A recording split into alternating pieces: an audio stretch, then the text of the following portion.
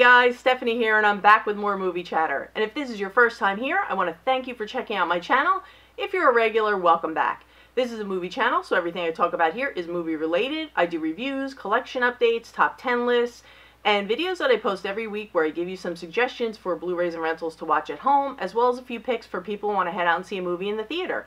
So if this is the type of content you're interested in, this is the point where I tell you, hit the subscribe button and the bell notification so you'll know when I upload my videos.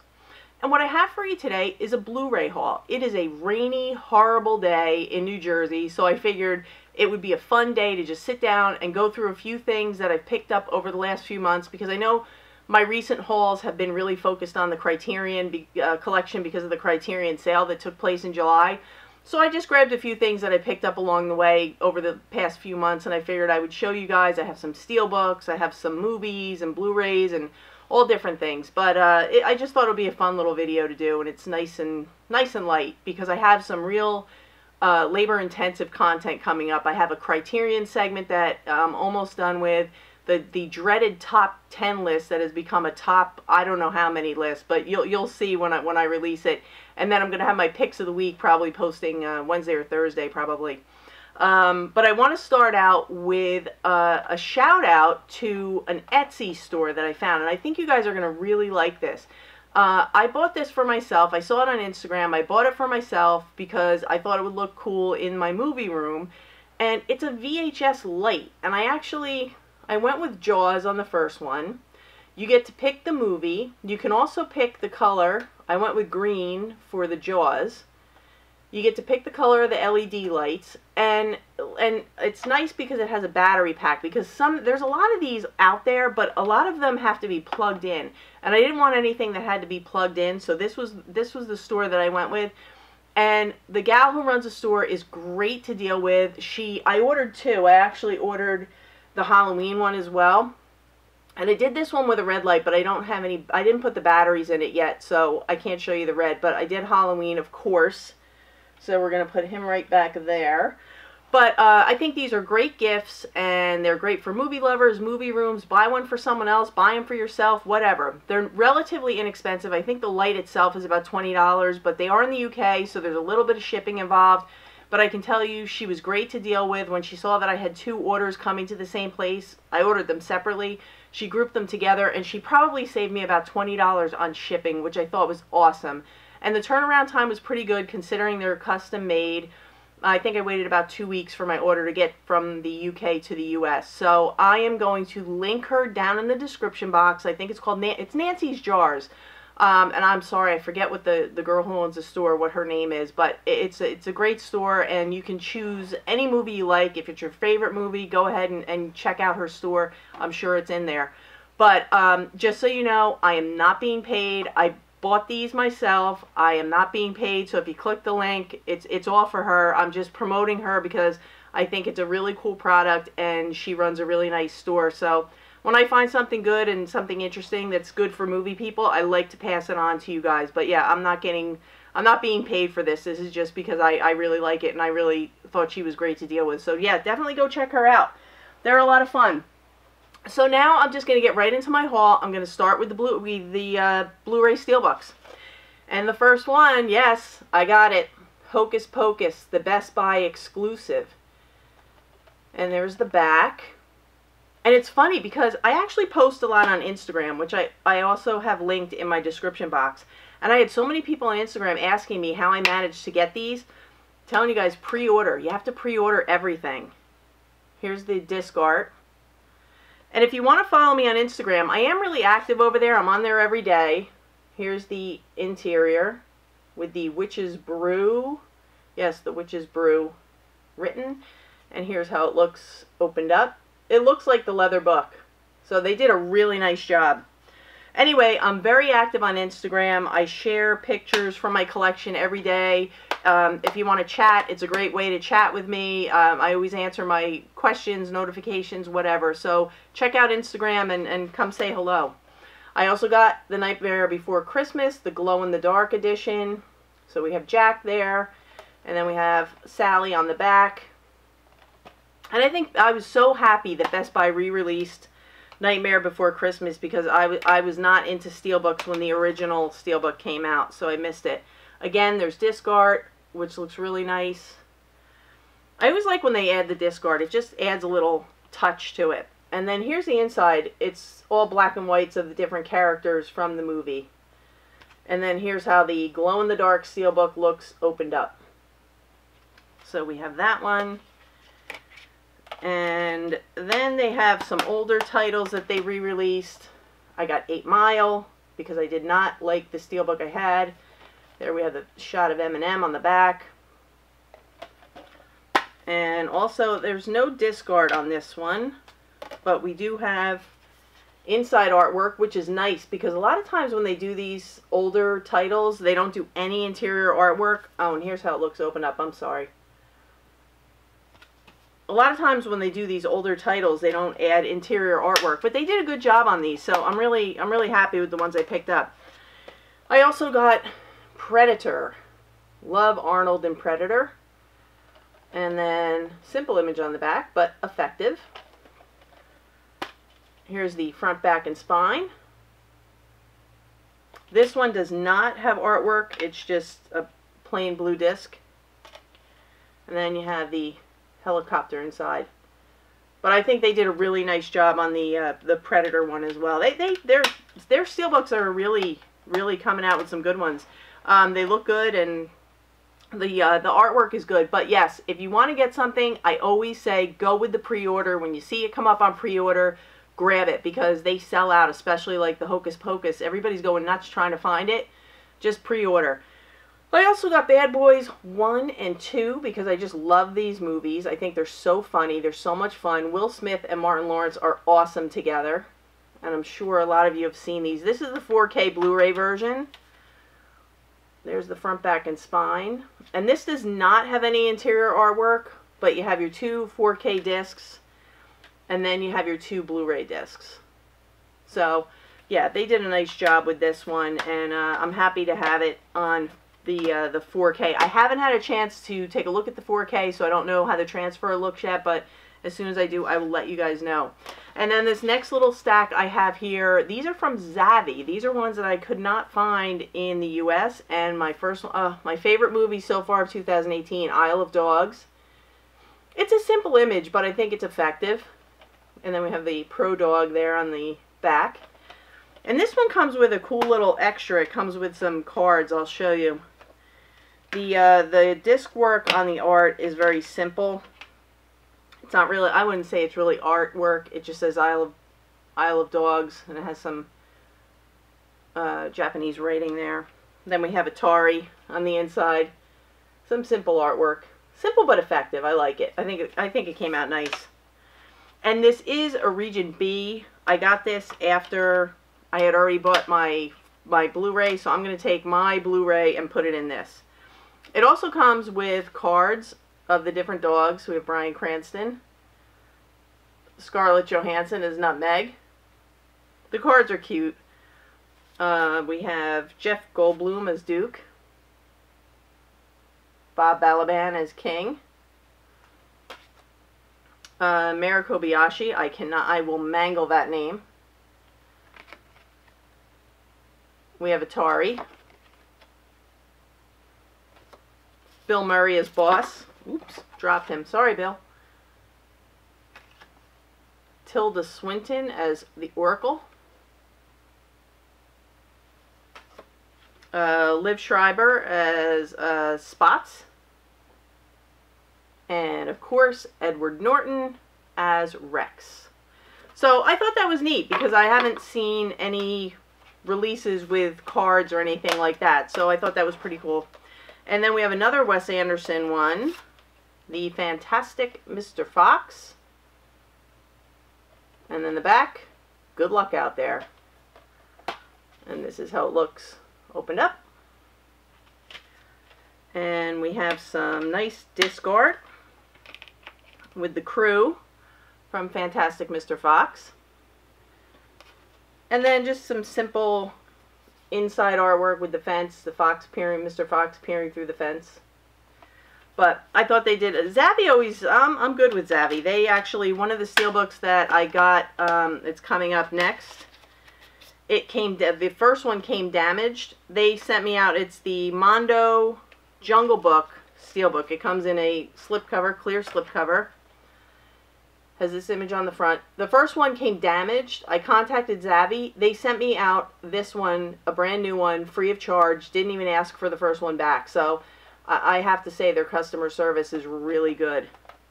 I'm very happy with them. Front, back, and spine. And then we have a similar image on the front. We have the disc artwork with the tiger. And then the inside is just a jungle theme. Little jungle scene there. But yeah, it's nice, and I love the Jungle Book. Who doesn't love the Jungle Book? So I'm happy to have this in my collection. Stick that back in the sleeve. Now this next one I got from Zavvi, and then Best Buy has actually released the same exact steelbook on their site. Fight Club. Like, how many Fight Clubs can I have? I have 1 million of them. That's the back. But it's such a nice steelbook.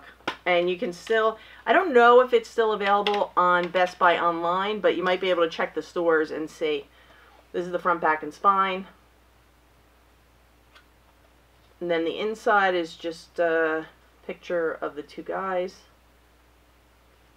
And let me see. Yep, there's typical Fight Club artwork on the disc. That's stuff that we're all very familiar with, that artwork. So that's a nice one. And like I said, I think you can still get it at Best Buy. I'm not sure. You might have to check your local stores.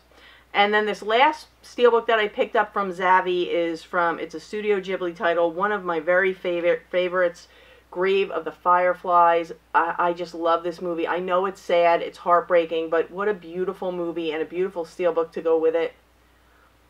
And I was really happy to be able to pick this one up. And we have some nice artwork on the disc. And very poignant artwork on the inside. So, those are all the steelbooks that I have picked up. I mean, I think I showed you guys, yeah, I showed you guys the Deadpool and things like that that I picked up. I'm not going to re-show everything that I've shown already because I don't want to bore you guys with that. But those are my steelbooks that I've picked up as of today. So I am going to cut away and I'm going to grab my stack of Blu-rays and I will be right back. Okay guys, I'm back and I have my first stack of Blu-rays, and just so you know, I'm not going to be talking about any of the Blu-rays and movies that I have spoken about in my previous videos, my picks of the week or anything like that, because I don't want to be redundant and I've already talked about them. So if you want to see those, you can always go back in my playlist and see them, but I'm just going to talk about things that I have not shown yet on the channel. So I'm just going to give you a quick little synopsis of each one and move right to the next one. And my first one is RBG, and this is a documentary about the life of Supreme Court Justice Ruth Bader Ginsburg. And regardless of what your politics are, what an amazing, amazing story this is. She's an amazing woman who's had an amazing life and an amazing love story with her husband. And really, she has done some incredible things and continues to do incredible things for a lot of different people. So if you're not familiar with Ruth Bader Ginsburg or you haven't seen anything about her, even if you have, I highly recommend seeing this one. It is so good. And I believe CNN is airing it, but I'm sure there's a million places you can stream it. But definitely, whatever side of the aisle you're on, definitely pick it up and just give it a shot. Because if for nothing else, see what she's done with her life and what a beautiful, beautiful love story between her and her husband. Amazing. So yeah, RBG, can't recommend it enough. And this next one, I wanted to love this one, but I came away kind of, American Animals. This is a true crime story about a group of young men who wanted to steal some of the world's most expensive books that were housed in a library near them and were only guarded by one librarian. And my issue with this was not so much, I thought the presentation of the movie was really creative because it was half documentary style where they had the actual people who committed the crime, and then they would have kind of like a reenactment of the events. But it just, I don't know, they were so all over the place. They were a mess. And what happens is the movie becomes a mess. So by the third act, the whole thing just falls apart. creative. It was very creatively done, but just a mess. So I don't know. I didn't hate it. I really didn't hate it, but I wouldn't say to run out and buy it. If you like true crime, give it a stream, Redbox it, rent it, you know, wherever you get your rentals. But if you want to see it, give it a look. It's, like I said, it's presented in a really creative way. It's just their execution is just horrible, and it affects ultimately the outcome of the movie. But yeah, give it a look, give it a rent. American Animals, and the next one here is from A24. Another one I'm a little ambiguous about, Lean on Pete. This stars Chloe Sevigny, Steve Buscemi, and Charlie Plummer. And Charlie Plummer plays a young man who has some questionable issues at home. His father's kind of a drunk and a womanizer and more of his roommate than an actual father figure. Some different things happen in his life, and he ends up working at a racetrack for Steve Buscemi, who owns several racehorses. And he becomes really attached to this one horse who goes by the name of Lean on Pete. And when Pete starts to underperform, Charlie Plummer kind of realizes that he's going to be sent to Mexico, where that is kind of code for slaughtering them. So he steals the horse, and it's basically a young guy and a horse on a road trip, and he kind of tells the horse his life story. And it wasn't horrible, it was just kind of bland. I guess it was a little bland. I know it got a lot of high praise. Some people really loved it. Some people were kind of in the middle. I'm a little in the middle. I might have to give it a second watch to really give it the proper attention, but I was underimpressed with my first view. I actually watched it twice. The first time I only got halfway through, and the second time I watched the whole thing. But again, not horrible, but it didn't blow me away like I kind of had hoped it would. But I don't know. Maybe give it a rent, stream it, whatever, or Redbox it. I think I saw it in Redbox. But yeah, Lean on Pete, not bad, not great. Kind of in the middle. And this one it was very good, but I'm really conflicted by the ending. Ethan Hawke, this is from A24 too. Ethan Hawke in First Reformed. And I know a lot of people are really loving this one. I really enjoyed the first two acts. Ethan Hawke is fantastic in this. I was a little thrown by the third act, and the ending is really kind of left open to interpretation. So if you like those kind of movies, you're going to like this. It's definitely a thinker, but it's not bad. It's not a bad thinker. I think I have to give it a second watch so that I can really sink my teeth into it and really get my head around it, because I was a little bit tired when I watched it, and that's definitely not the way to watch this movie, because this is a really deep movie about a lot of heavy subject matter. So yeah, First Reformed, I would give it a look. And this last one I have not seen yet. This is another one from A24, starring Jessica Chastain, who I absolutely love.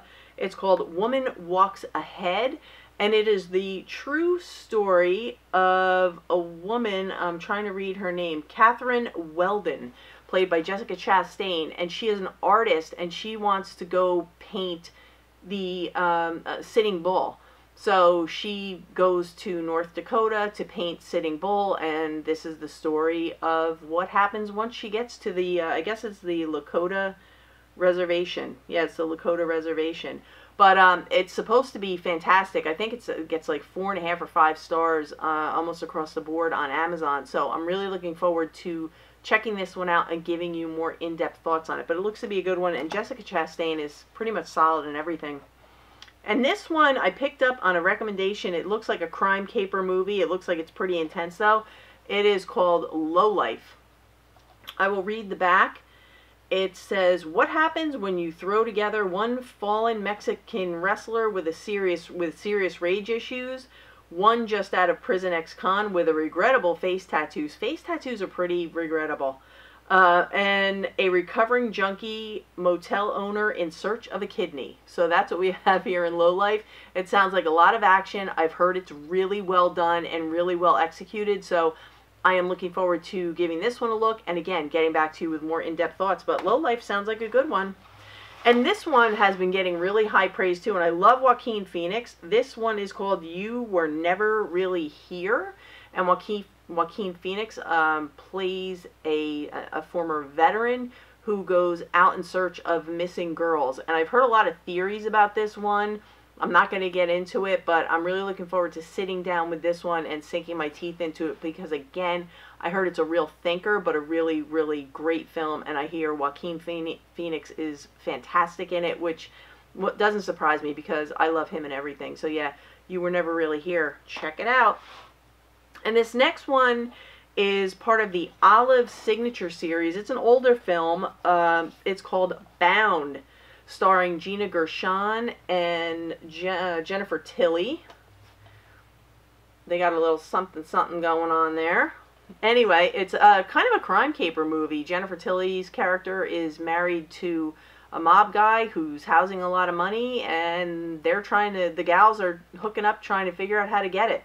But they did a really nice job on these Olive Signature collections are really nice.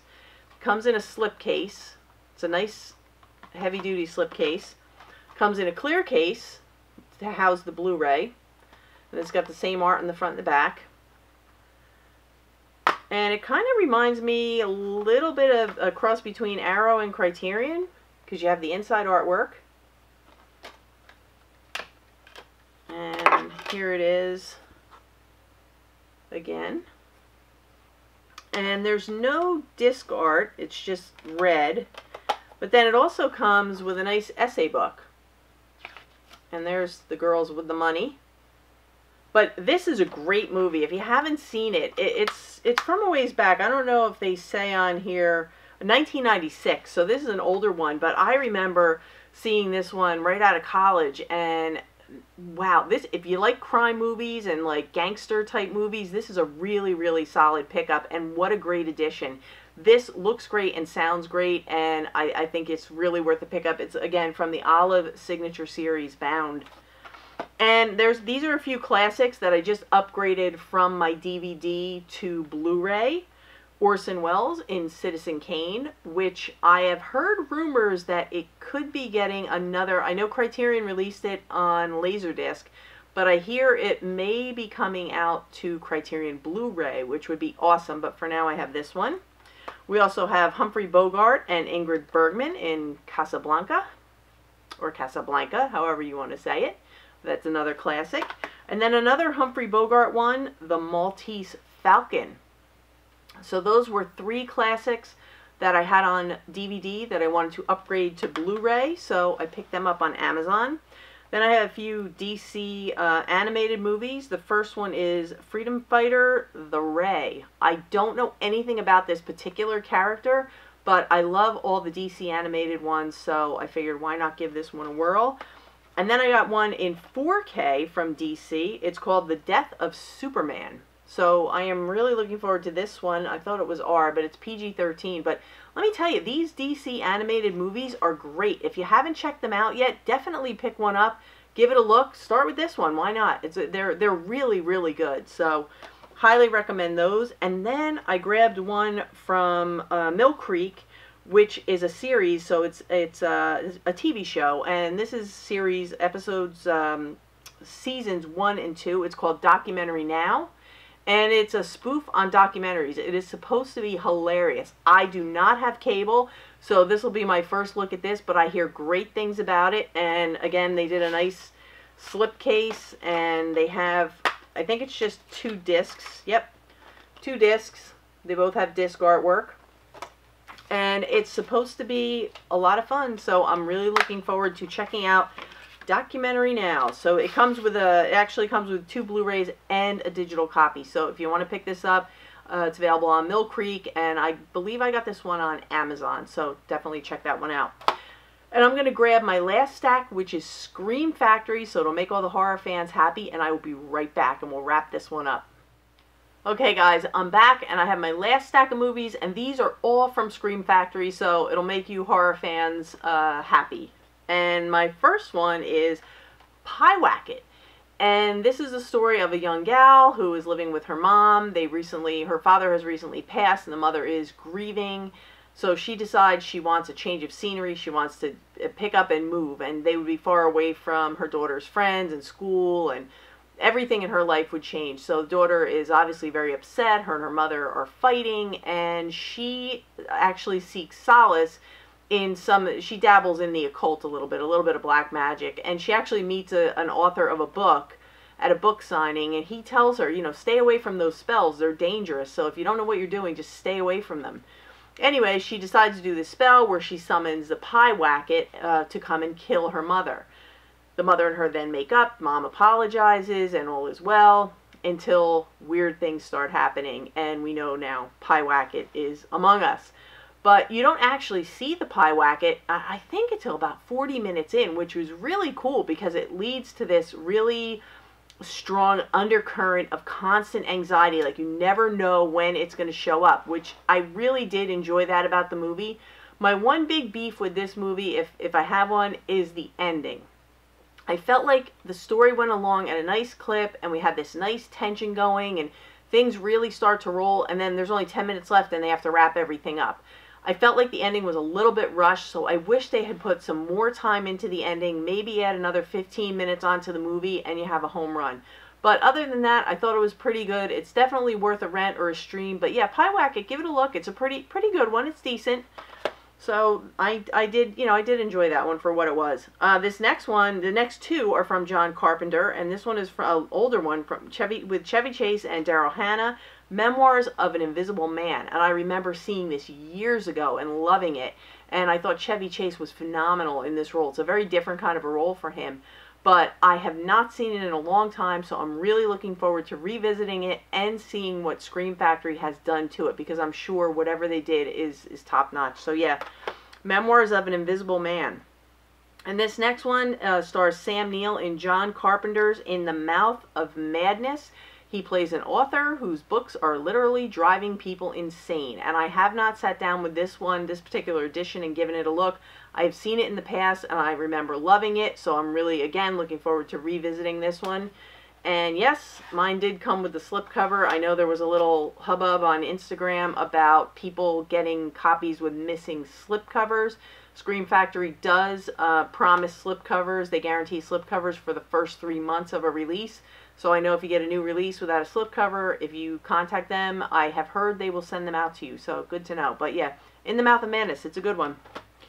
And this next one convinces me that Joan Crawford can absolutely play any role that she was given. It's called Straight Jacket, and it stars Joan Crawford. And she goes nuts when she finds her husband in bed with another woman, and she kills him with an axe. And she's then sent to a mental hospital where she spends 20 years, and when she is released, she goes to live with her daughter. And when axe murders start happening in the nearby area, of course they believe Joan Crawford's character is to blame. But if you want to see a really good axe murder, check out Joan Crawford in Straight Jacket. It's a lot of fun. It's a good one, and again, I'm convinced that she can play anything. She pulled that off. And the next one is another one of my favorites, Vincent Price in The Tingler. And they describe the Tingler as a parasitic creature that grows on the spinal cords of terrified people. And what happens is, if the people scream, it kills the Tingler. If they don't scream, the Tingler is going to kill them. So Vincent Price's character is actually able to remove the Tingler from a woman who was a mute and was scared to death by her husband. So she's gone, and they remove the Tingler. He now has it, and it escapes. It's running amok. So it's a lot of fun, and if you like Vincent Price, you're going to enjoy the Tingler. And again, it's from Scream Factory, so I'm sure, I haven't looked at this edition yet, but I've seen it in the past. I'm sure everything on it is top-notch, but yeah, give the Tingler a look. And how could I not get Return of the Living Dead Part 2? This was a recent release. This just came out in the past few months. And again, yes, it came with the slipcover. And you have disc art. So you get the disc art. And then you have reversible art on the inside. So typical from Scream Factory, everything is top notch. So if you like your zombies and you like your Living Deads, your whole Living Dead thing, definitely pick up Return of the Living Dead Part 2. And this one is one, I've had my eye on it for a while. I've seen the trailer a few times, and I finally decided to pick it up. It is called The Housemaid. And this is actually, it's a foreign language film. It's in Vietnamese, subtitled in English. a woman takes a job as a housekeeper, and she ends up having, she falls in love with the owner of the house who hired her. And apparently his ex-wife, who has passed, her spirit is lingering in the house, and she is not happy about the new relationship. So I guess bad things start to happen. And again, I'm going by the trailer. I haven't watched it yet, but I'm really looking forward to it because I hear good things, and the trailer looks really good. And, you know, I love my foreign language horror. So, yeah, definitely, Housemaids. I will definitely come back to you guys with more in-depth thoughts when I actually sit down with that one. And this is another one that I'm going by the trailers. It stars Liv Tyler, so I haven't seen her in a movie in a long time. It's called Wilding, Beware of the Beast Within. And there's a young girl who was raised by someone who she calls Daddy. I'm not sure if he's actually her father or not, but he kept her locked away. And apparently she seems to have some sort of a werewolf thing going on. It seems like it's a werewolf movie. And I guess Liv Tyler's character tries to help her, and the girl just wants to be running through the wild like the werewolf would drive her to do. So I guess her inner werewolf is coming out. But it looks really good, and the trailer is very interesting. So I saw it a couple times, and I figured I would give it a shot and pick it up. So it's kind of a blind buy. So I will definitely let you know what I think of it after I sit down with it. And my last one is this is something that I have been searching high and low for. It is out of print. It is the first series. It's the first set of the Vincent Price collection.